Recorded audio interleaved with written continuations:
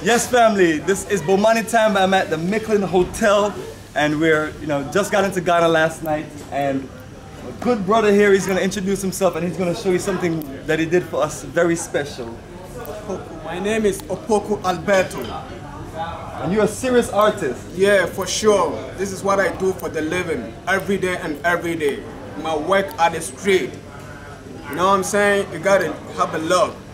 I painted by myself. I really love this man because he always do appreciate for people. He do good for people. That's why I did a self-portrait for him. There you go, family.